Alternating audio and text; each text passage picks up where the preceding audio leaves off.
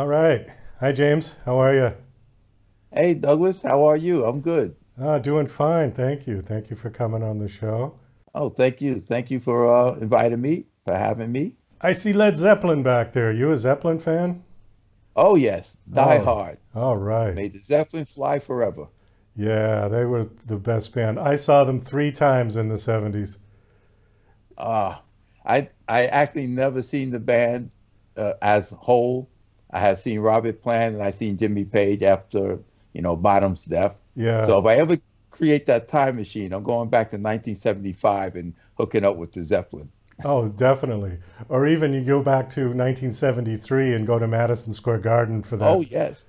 Yeah, The Song Remains the Same concert. That was Oh yeah, incredible. yeah, Yeah. yeah. And what was the song? Not what is it should never be. What was the other one that they did? Since I've been loving you. Since I've Been Loving You. Yeah. Yeah, that's the one they did in '73 at the Garden. Yeah. Great, great song. They were Great rendition. at their peak at that point. Yeah, between about 73 and 78, they were just untouchable. Yep. Absolutely. Yeah. So let's talk a little bit about you. You are an author. You also have a publishing company called RockHill Publishing. Is your I want to talk about your publishing company for a little, and then we can get to your book that you're promoting, okay? Um, Okay. just, I kind of want to get an idea of your publishing company. Is it sort of one of those the new sort of hybrid publishing companies that have been popping up that I've been hearing about, where it's somewhere in between somebody self-publishing and a traditional publishing house? Yeah, sort of. We're an independent, small publishing house. So, we go with the small publishing idea, but we publish traditionally. In other words, we don't charge the authors or anything like that for any of the services. Uh, we absorb all the costs and everything to put out the books, and we split the royalties like a regular publishing house. So we give them a little better split on the royalties because as an author, I think the author should get a good share of their money for their work. Oh, that sounds interesting. What is now, I have no idea. What is the typical split from a traditional publisher, like from one of the big five?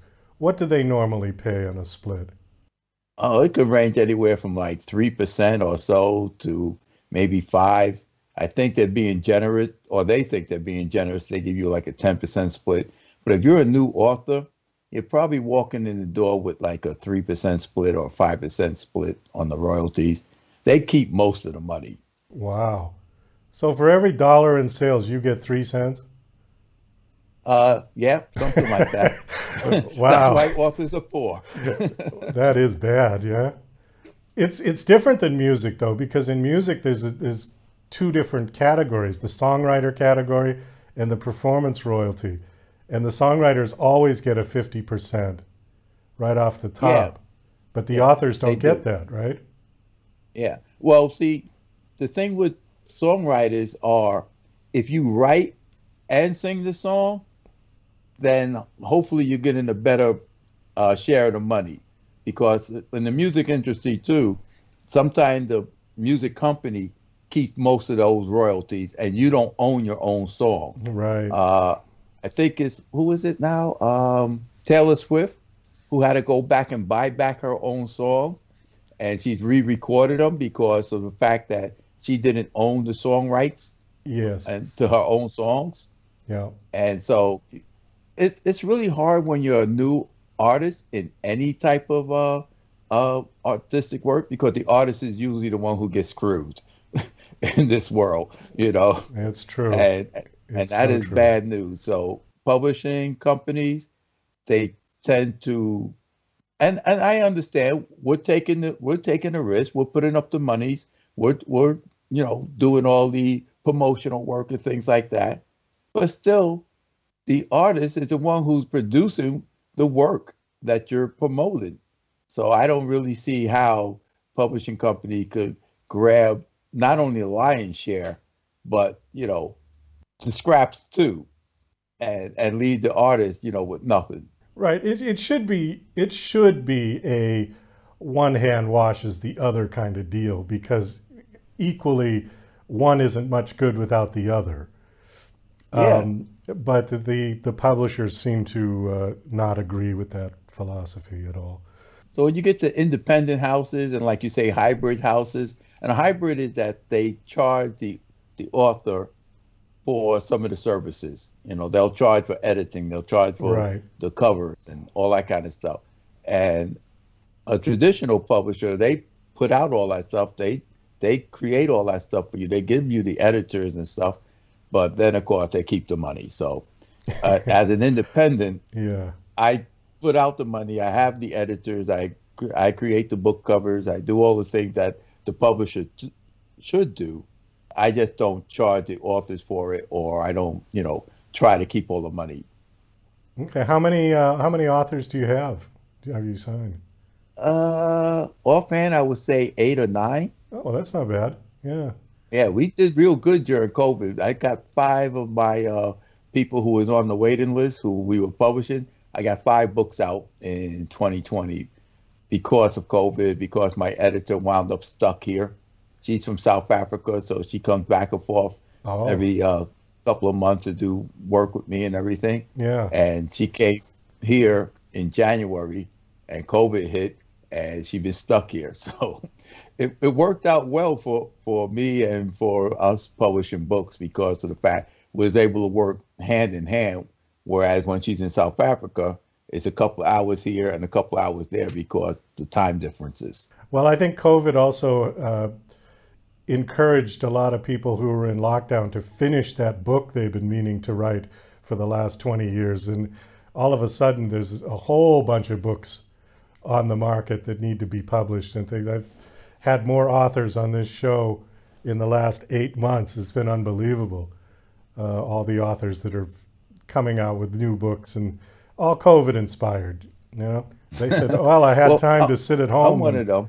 Yeah. Although my book was already well into development, I just took time off to publish other people's books. So, but since I was in lockdown and everything else, like everyone else, I was able to go back and say, okay, let me work on this book. I have time now. And, you'd be surprised how much time you have if you don't have to drive to work. Oh, it's very true. Well, let's do that. Let's talk about your book. Why don't you hold up the book that you're promoting on the show today? Do you have it there? No, because it's still being developed. But I have my other 2 books. Okay. Well, whatever you got. So I'll hold them up. And let's see. There we go. Try not to get the blur. There we are. Okay. And this is the first book, Killer with a Heart. And then we have Killer with 3 Heads. So those are the first 2 books in the Killer series. And the third book coming out is called Killer with Black Blood. And that'll be out July 6th, which is yours truly's birthday. So it's going to be a birthday present to the world. Can you give us like a 1-minute overview of the series? What's it about? Okay, well, the overview of the series is that it's 2 guys who grew up, they become friends in like their teenage years, high school. And one guy is the son of a mafia boss. And the other guy comes out of the South Bronx. I'm from New York originally. And he comes out of the South Bronx, out of the ganglands, out of the gangs in the South Bronx. And they team up because they move into the same neighborhood. So they kind of like team up in this world of crime. And the story starts off with Killer with a Heart, where Nicky Nails, he's the son of the mob. And he decides he wants to rob a mafia money drop, because he thinks that they're skimming money off of another family. So he figures it's fair game. He can rob them. And in doing so, he sparks a mob war. And now Bulletproof Morris Mojo Johnson, which is his handle. Nice name. That's his street name. He gets the name Bulletproof because he survives a mob hit. And so he picks up another nickname, Bulletproof. And so they team up together and they cause this mob war. And they both are intent on rising to the top of the criminal world, organized crime. And that's what the series is about. It's about these 2 guys who go through these different iterations of crime and things like that, and how they become mobsters and gangsters and international criminals. Well, obviously this sounds like it'd make a great movie series. Have you shopped these around at all? Yeah, I'm on Story Rocket, which is a movie platform for writers and producers and stuff. So I'm on there, and I've been on there for a couple of years. And I also shopped them around in Hollywood for a while, for a couple of years ago, and in New York. And I thought that maybe in New York they would pick me up for it, but so far, not too many people have hit me up for anything. But I'm thinking, and there's one more book to come up. So I'm thinking once the series is done, I'll probably have a better shot at getting a movie deal out of it.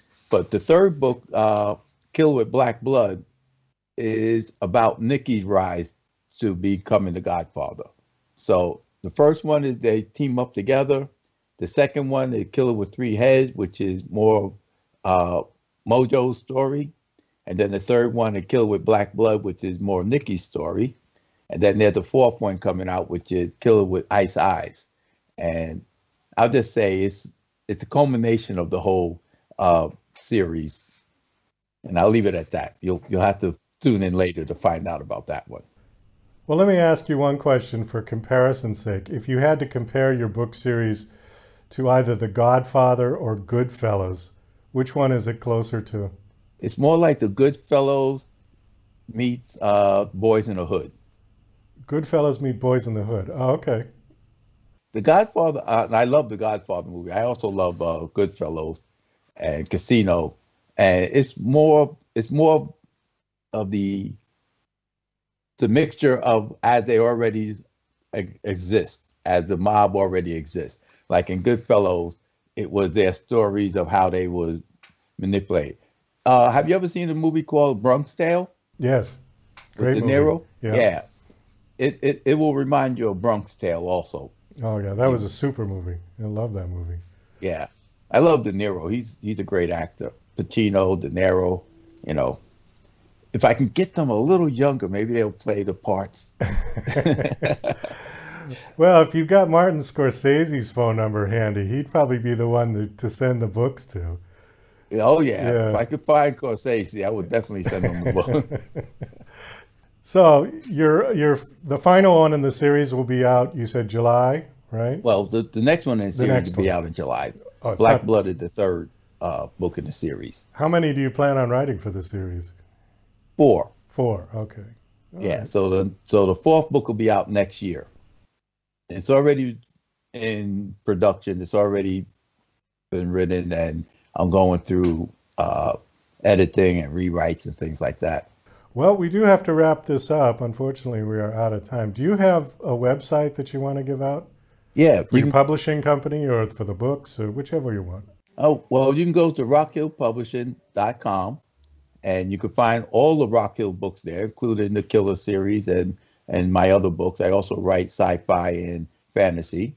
And you can go to my website, which is jlhillbooks.com, -books.com, I think. But just go to RockHill Publishing. You'll find me there. It's the easiest way. Okay, and links to your social media and everything is there, yeah? Oh, yeah, yeah. Okay. All right, great. Well, James, thanks so much for coming on the show. It was nice meeting you, nice talking to you. Nice meeting a fellow Led Zeppelin fan, too. Always happy about